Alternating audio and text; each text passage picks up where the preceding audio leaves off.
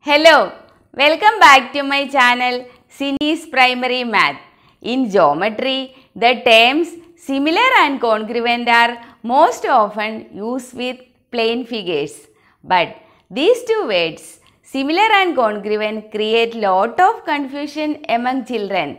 Aren't you interested to get your concepts right? Sure. In this video, we are going to learn about similar and congruent circles. By the end of this video, you will comprehend the basic properties of similar and congruent figures also. Those who are new to this channel, don't forget to subscribe and click the bell icon to get my future videos and free worksheets. Also watch my previous video, Basics of Circles. The link is given in the description box below.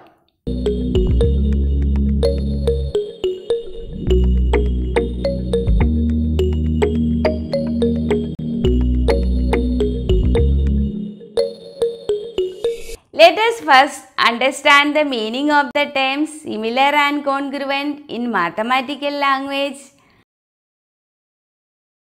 Similarity means likeness or resembling each other, but not quite the same.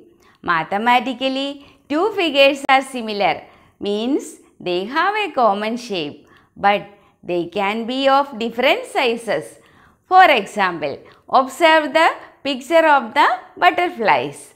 The butterflies have the same shape but are different sizes. These two butterflies are similar. Similar figures are shapes that are relative to each other and they maintain the same properties in proportion to one another. Symbol shown is used to denote similarity. Now let us examine what is meant by congruent.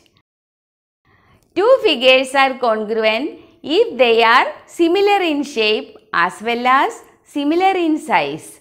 They have same properties. So, any two figures which are congruent are exactly the same. Note that congruence is not affected by position, rotation or reflection. All congruent shapes are similar. However, not all similar shapes are congruent. The symbol shown indicates congruence. Learning. Hope it is clear now. Now, coming to circles, consider the two circles shown. They have different radii. We know that a circle is defined by two properties, its center and radius. Circles remain the same regardless of the rotation or reflection. So, size of any circle is defined by its radius. Here you can see these circles have the same shape but not exact in size. Hence, they are similar. All circles are similar to each other, whatever is the radius. Now let us look at the congruent properties. We know any two circles, regardless of size, will always have the same central angle of 360 degrees, that is full turn. As we learned in the beginning, two circles are congruent if their size is also same.